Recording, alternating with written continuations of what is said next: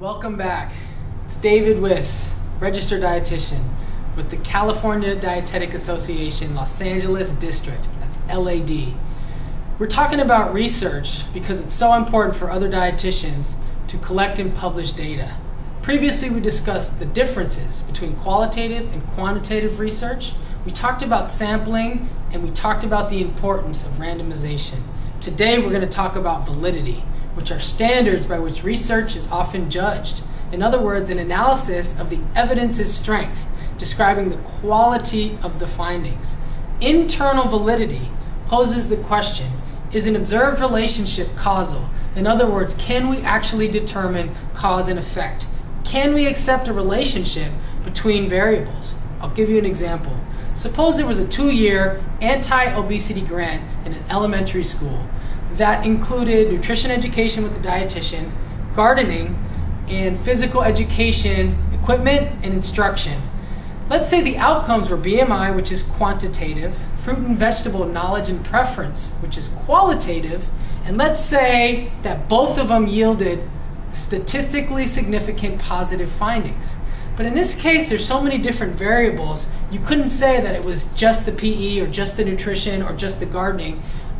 You could say that all of them had an effect, but at the same time, over the course of 2 years, it's possible that other events may have occurred, such as changes in the parents or changes in the society as a whole, that impacted the outcomes of the study. These are known as confounding variables, and these are potential threats to internal validity.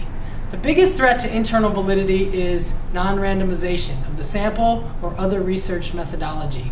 As discussed, confounding variables describe other potential influencers, and there's so many in a 2-year period, possibly. Other threats include small sample size, as discussed in previous modules. For example, a school with 25 students wouldn't give you strong findings versus a school with 500 students. Poor follow-up, also known as attrition, can also lead to biased findings.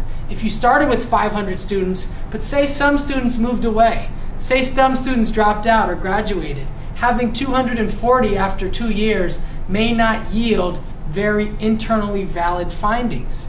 Reliability and validity of the measurement tool can also threaten internal validity.